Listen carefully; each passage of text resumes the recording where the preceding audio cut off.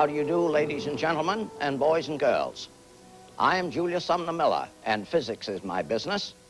And our special business today is Newton's second law, the second law.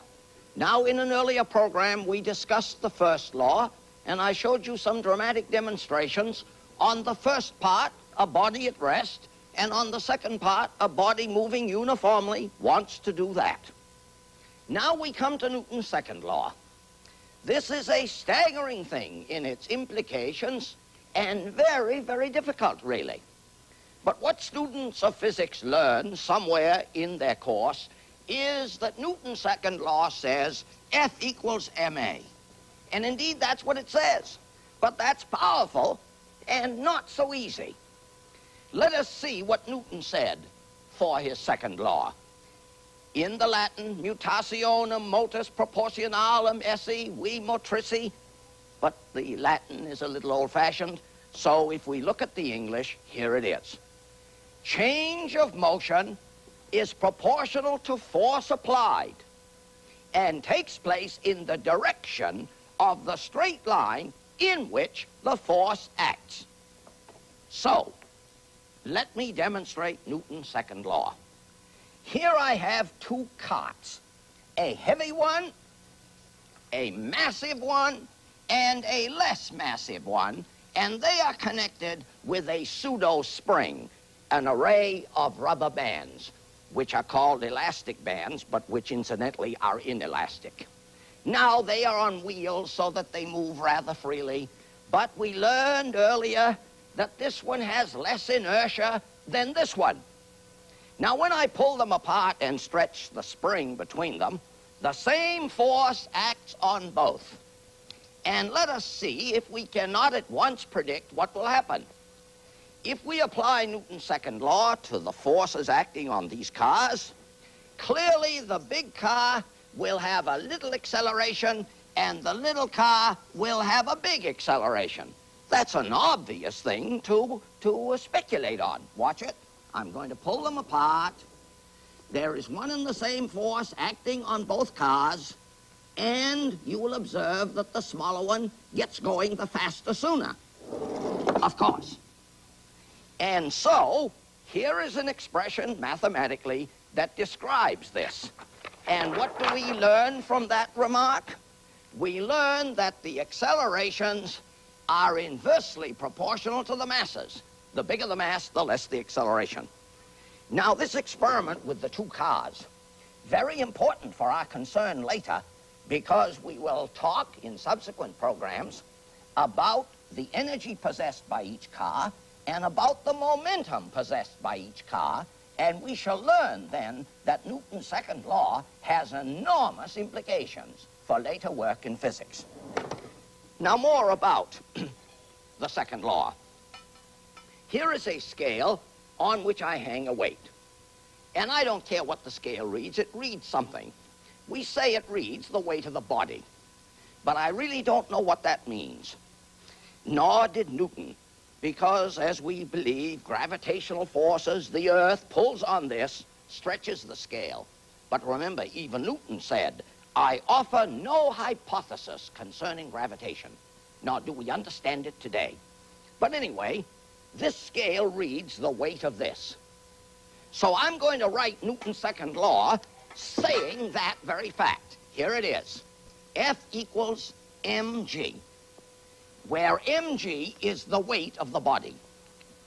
Now I'm going to accelerate this system upward. And I want you to see what the scale does. Watch it now. The scale read more. And so I have to add here ma. In other words, the scale reads not only the rest mass of the body, but an additional force which was required to accelerate it upward. Let me now start again in the zero position, the system at rest, the scale reading the so-called weight of the body, and let me accelerate downward. Watch it. The scale reads less, and so I write minus ma, mg minus ma. And this tells us a wonderful thing, because if I were to go to the edge of my roof and hold this like this, and then let go of it here, and the whole thing fell down toward the earth, a good question to ask is, what would the scale read during the falling? And the answer is obvious. Since the acceleration downward would be that of a freely falling body, the scale would read 0. So if I should jump off from my tabletop, while I am in flight toward the earth, I am weightless. I am weightless. Now, this second law bears on the first one, which I showed in an earlier program. You remember that I had an enormous weight here, on which I pulled gently with a string, and the string held it. But when I gave the system a sudden acceleration upward, the string cannot endure it. And I said then that the body wishes to remain at rest. I now add an additional fact, that the string must exert a force not only equal to the weight of the body, but an additional one to accelerate it, which it may not be able to do. No, it couldn't do it. Now, what is the meaning of this for other things? Supposing I had an enormous sphere, such as I have here, a steel sphere, 2 inches in diameter, and then a teeny-weensy one. And I want to show you that. I want to show you that. In fact, here I have several of different sizes. There's one. There's one. Very good. Now, I have one in here that is so tiny, in fact, that I can't see it without my glasses. That shows you how tiny it is. And I wonder, if I get the other debris out of the way, can the camera get that little one? Right. Right. Well, it's there. I assert it is there, even though you cannot see it. Oh, yeah, it's awful tiny. And what am I going to say about it? Supposing I hold these two, I won't hold the tiny one because you can't see it. Supposing I hold these two at the same horizontal level, above the level of the earth equally, and I let them go. They fall with the same acceleration. Proof. Newton's second law. Proof. F equals ma is the generic expression for Newton's second law. Now, what is the F acting on this body? The F acting on that body is its weight. And when I let it go, what is its acceleration? It has a certain mass m. Its acceleration is g. So these two equations, you see, this, the generic one, F equals ma all over the universe, so we think, and W equals mg for earth-dwelling creatures who wish to look at the weight of a body. So you can see that if I doubled the mass of any body, I would at once double its weight, and its acceleration remains unaltered, which is a sort of explanation why all bodies have the same free fall acceleration, as Galileo showed in the 17th century. Now, this is quite remarkable, because one is led to think, why? I can't believe that this one will not fall faster than this one, and this subject is taken up very excellently by Galileo in his dialogues concerning two new sciences, where I urge you to read the discussion between Sagredo and Salviati and Simplicio. Now, there are some further implications of the second law which have some levity. I like physics in cartoons, and here is a cartoon that I recently saw. Here is a little boy, and there is a bathroom scale, and here is another little boy, and they weigh, by all looks of things, about 70 pounds. Now, it's obvious what has happened. This one jumps down onto the scale. And what is the caption under the picture? Wow, he says, wow, 140. You can see that this is Newton's second law.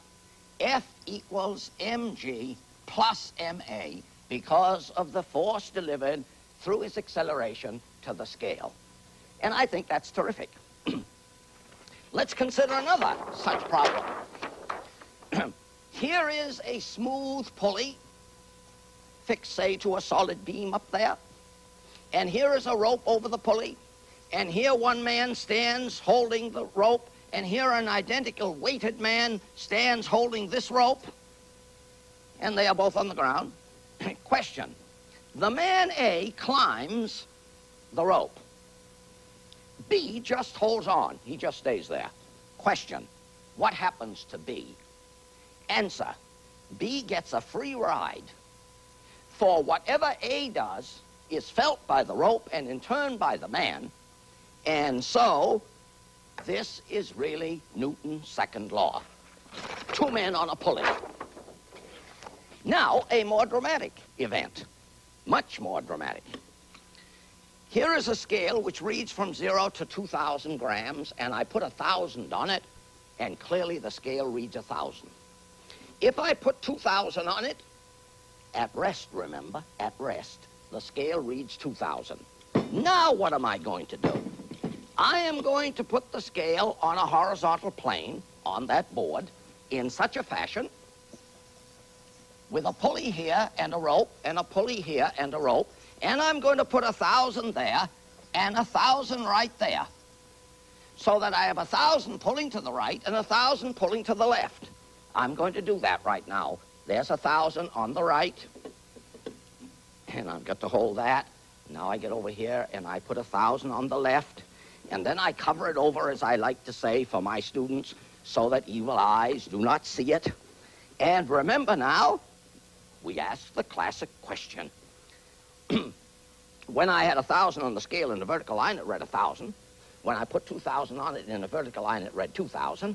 We want to know, what does the scale now read? 1,000 pulling to the right, 1,000 pulling to the left. Several answers. One, oh, says somebody, it reads 0, since the forces annul each other. No, no, says somebody else.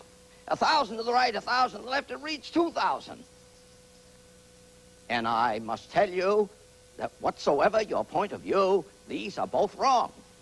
So, I could leave it as an exercise for you to do, but since I have a kind heart, I will tell you that the scale reads 1,000 grams. But having told you this, I urge you very seriously to explore why that is so. One further little comment. Oh, I want you to see another picture of Newton. I showed an earlier photograph in his later years, and here is one as a young man, 17 years old, when he entered Trinity College in Cambridge, a genius the like of which the human race has not yet again seen. One last experiment. Newton's second law. Here I am going into an elevator on the ground floor. The push of the floor of the elevator when it rests is my weight plus the weight of the bag. Now the elevator accelerates upward. You know what happens. Your knees buckle and the load is pulled out of your hand. No, no, no, not pulled. It wanted to stay at rest. It was at rest, and that's what it tried to do. But what is the explanation of the added tension in my arm and the bending of my knees? Answer, F equals mg plus ma. Now the elevator is on an uppermost floor and starts down. You know what happens? Your belly feels empty. F equals mg minus ma. And so we have a better understanding of the laws that envelop us by applying the laws of Newton. And I thank you for your attention.